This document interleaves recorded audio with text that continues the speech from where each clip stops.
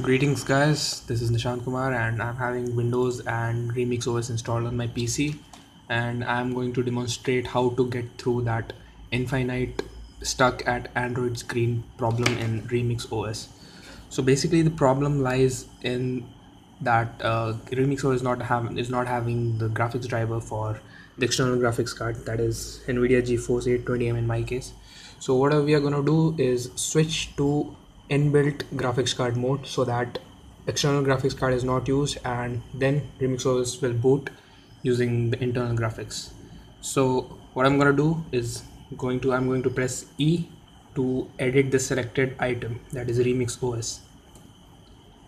So as you can see, I have already edited it, and here you can see one line, that is after data is underscore img is equal to 1, it says nouveau.modeset is equal to 0, i915 modeset is equal to 1.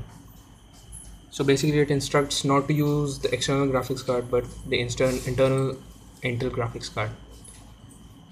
You just need to add these two lines, that is nouveau.modeset is equal to 0 and i915.modeset is equal to 1, and then press Ctrl X. And by doing so you should be able to boot into RemixOS just fine.